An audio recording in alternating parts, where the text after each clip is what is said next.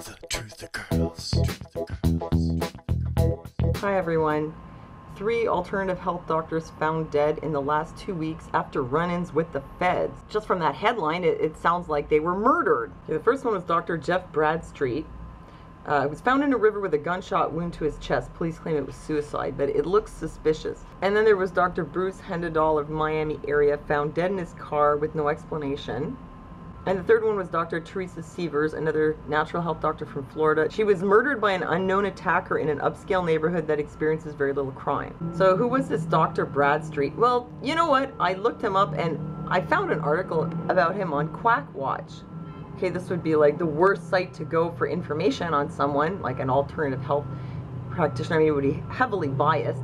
But just the fact that they made a page about him shows me that he must have been doing something to stir up a bit of a commotion, and somebody wanted to shut him down, or shut him up. Dr. Bradstreet was doing what is known as biomed, treating autism not as just a psychiatric condition that it just has no explanation, but as something that has some physical root causes like toxicity or inflammation or whatever. But he was doing GCMAF, globulin component macrophage activating factor. Basically, it was like a kind of immune therapy. Although it's not approved for that, apparently, and they wanted to get him on something, and from this article, it seems that they went in there trying to get him on some charges related to interstate commerce. Dr. Bradstreet had once testified in front of the vaccine court as an expert witness to make the case for vaccines and autism being related. So it's possible that they didn't get him and then he was murdered just to get him out of the way. I mean, it's theoretically possible. Or it's possible that, you know, he was tired of being persecuted and he did commit suicide. And the other two, it's possible that they were bumped off. Or maybe, you know, Dr. Severs was murdered. Who knows? Maybe it could have been anyone. I mean, there's speculation and there's reason to speculate, which I'll get into. But there's no really, like, solid proof at this point. So what's the reason why we would speculate? Well, first of all, that I guess the FDA has a history of going after anyone who isn't towing the line and upholding the status quo and, you know, making sure that Big Pharma reigns supreme.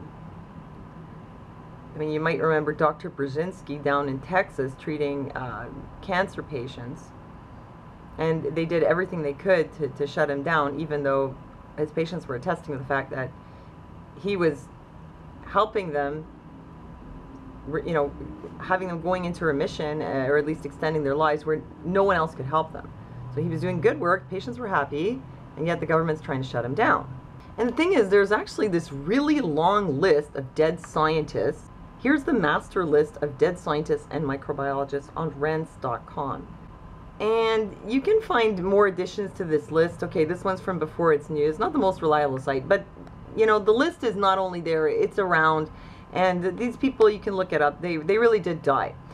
Now, some of the deaths could have just been deaths. I mean, there are all these microbiologists and scientists. They're going to die at some point like anyone else, so, you know, some of them are probably going to be murdered.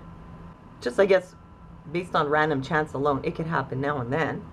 But what's really weird is when you look at the individual cases, and it's been a while since I read the list in detail, but I remember at the time when I first read it, and there was a case of a woman who was found in something like waist-deep water, bound at the feet, at the ankles, and the wrists, and drowned, and it was ruled a suicide. And she was in high heels. That would have to be the most unusual suicide I have ever heard of. A lot of the microbiologists were killed around 2004, 2005. Definitely there was a surge after 2001.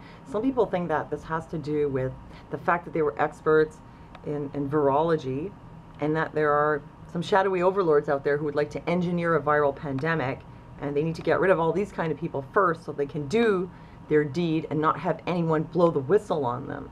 I don't think it's so far-fetched to say that if some people, if they rock the boat too much, that, you know, there's a bit of a mafia type system going on in the medical pharmaceutical industry, in cahoots with the government. It's a dirty business, and I'm not surprised that some people get bumped off. But does that mean these 3 doctors were murdered because of their profession as naturopaths or, you know, autism researchers or biomed doctors? Not necessarily, but it is possible. And what does that say about the state of affairs? That it's kind of known that people who are really going to help people or who are really going to go against the grain of big pharma, you might just get eliminated. That's like a kind of tyranny, really. Like a mafia style, you do what we tell you, we're going to send somebody to take care of you. You know what I'm saying? Talk about health freedom. You know, that's not freedom at all. So let me know what you think. And thanks for giving this video a thumbs up. And thanks for listening to me. And I'll see you next time.